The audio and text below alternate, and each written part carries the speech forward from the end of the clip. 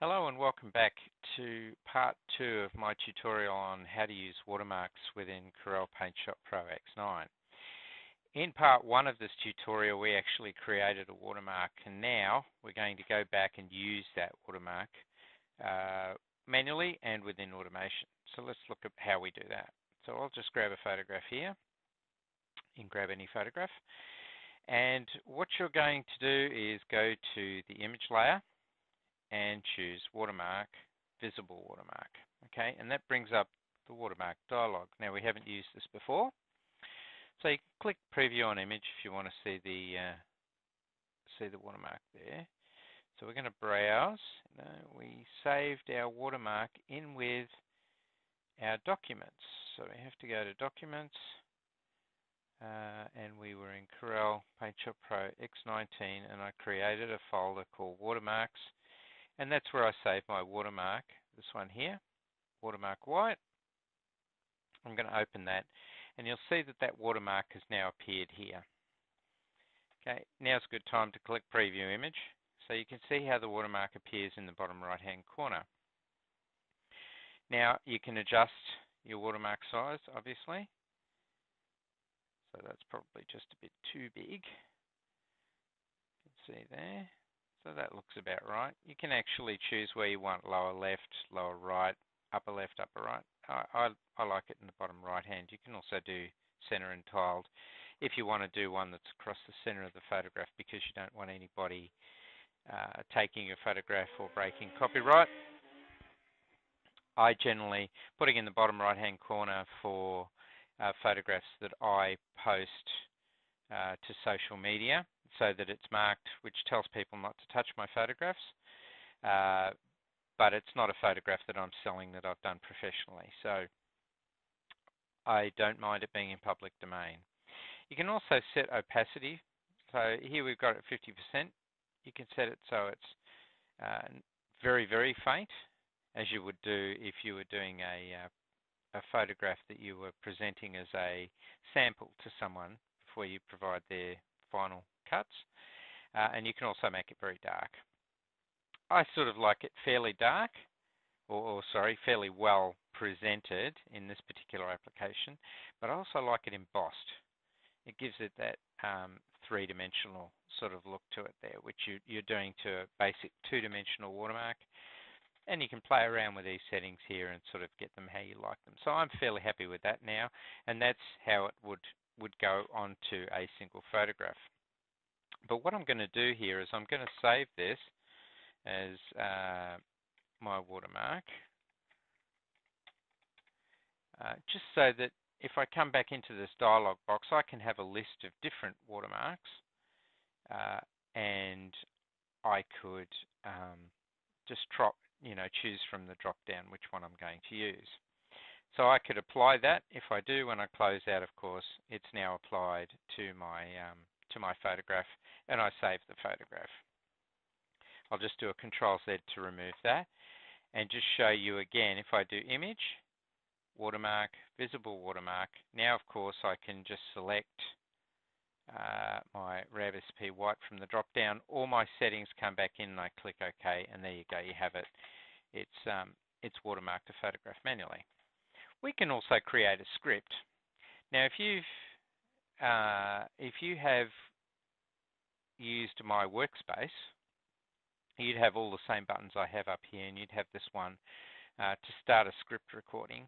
But I'll assume for the purposes of this demonstration you haven't done that. So you go to File, you go to Script, and you go Start Recording. Okay, and I'm going to go to Image, Watermark, Visible Watermark. I'm going to choose my RAV-SP watermark, not use the last one used. I could have done that, but if you'd been changing your watermarks, it would cause the script to use the last used one. So I'm being very specific in using my RAV-SP White. Clicking OK on that, and then I go back into Scripts, and I save the recording. I can pause it, cancel recording, or in this case, save recording. Now there's a folder called Scripts Restricted, and I'm going to call this recording Watermark RabSP White. Okay, and I'm going to save that script. Okay, so we'll take the watermark off for all intents and purposes. So now I can go in here and I can go script, and I can run a script. So from the scripts, I can choose my watermark RabSP White, which I just chose or just created, and run it. And there you go, it's created it. Okay, so yes, you could have done that manually, but here's where it starts to get really useful. I can right-click up here on the toolbar, and I can go Customize. Okay, and I can click on the Scripts tab. I'm going to go to the drop-down, and I'm going to go and find the script that I just created, which should be here. It is there, Watermark RabSP White. Choose that color there, and I'm going to bind the two together, and that creates Watermark RabSP White. Now, you would create those for all your watermarks. Just grab it and drag it up here and drop it. And that created this little light bulb up here, and of course, if you run the cursor across it, or the pointer, it tells you that that's what it is. Okay, I'll close this now.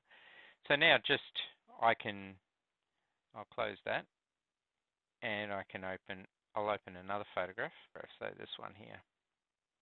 Okay, you finished your editing on a photo, you want to watermark it. Now all you do is press this light bulb up here, and hey presto, your watermark is applied to your photograph.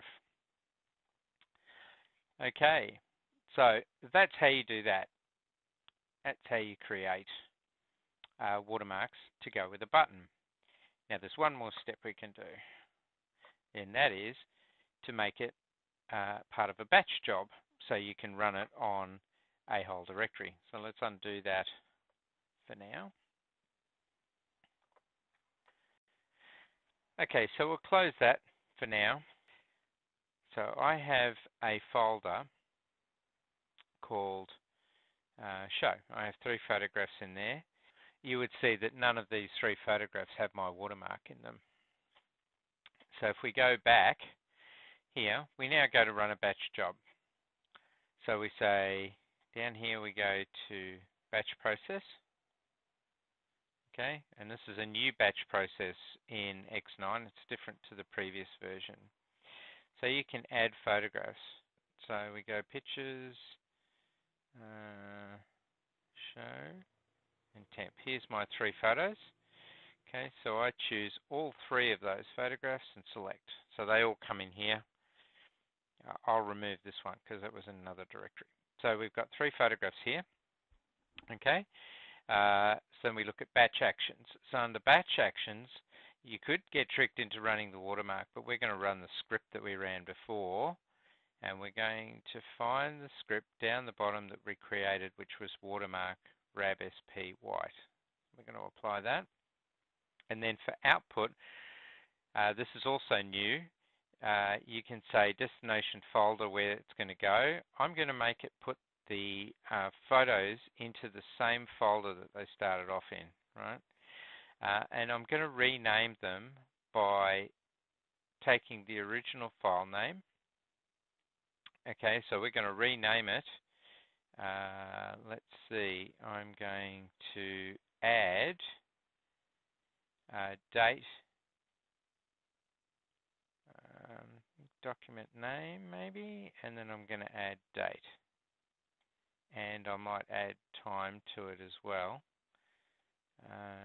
Document name, time, date. So there we go. So that should work. That should give it its original document name. Prompt if name already exists, overwrite without wanting, it's best to leave it like that. You can change the file format that it saves at. Security features, you can delete the EXIF information. I always leave them because that's got copyright data in it. Leave location and leave embedded watermarks along. Okay, so when I hit start, it will actually save all my settings here so that the next time I use the batch process, it will we won't have to change the naming, etc. Just the destination directory. So I hit start. Would you like to save a copy? Yes. So now I click that and it goes off and it runs the job on all those files. show report. So it says it's saved all three. It's done. I click OK. And if I go back to my directory there, I can now see that I've got a duplicate of each of my photographs, and the duplicates all have the watermark on them. So that's how to add in a watermark, how to use it manually, how to use it in a script. We created a script, how to use that script as a button within the menu, and then how to add that script to a batch process where you can do multiple photographs in a folder at any one time. I hope this has been helpful. Please drop me a comment or a like if you liked the video, and thanks for your time.